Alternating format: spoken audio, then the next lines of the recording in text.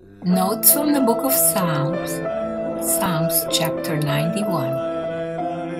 You that dwell in the covert of the Most High, and abide in the shadow of the Almighty, I will say unto the Lord, who is my refuge and my fortress, my God, in whom I trust, that he will deliver you from the snare of the fowler, and from the noisome pestilence.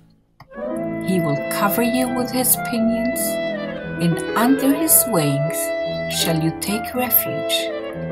His truth is a shield and a buckler. You shall not be afraid of the terror by night, nor of the arrow that flies by day, of the pestilence that walks in darkness, nor of the destruction that wastes at noon. 1,000 may fall at your side, and 10,000 at your right hand. It shall not come near you. Only with your eyes shall you behold and see the recompense of the wicked. For you made the Lord, who is my refuge, even the Most High, your habitation.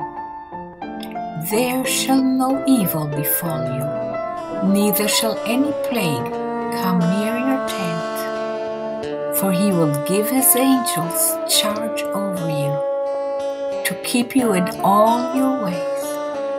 They shall bear you upon their hands, lest you dash your foot against a stone.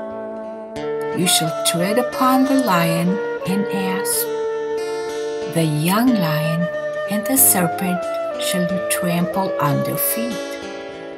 Because he set his love upon me, therefore will I deliver him. I will set him on high, because he knew my name. He shall call upon me, and I will answer him. I will be with him in trouble. I will rescue him and bring him to honor. With long life will I satisfy him and make him to behold my salvation.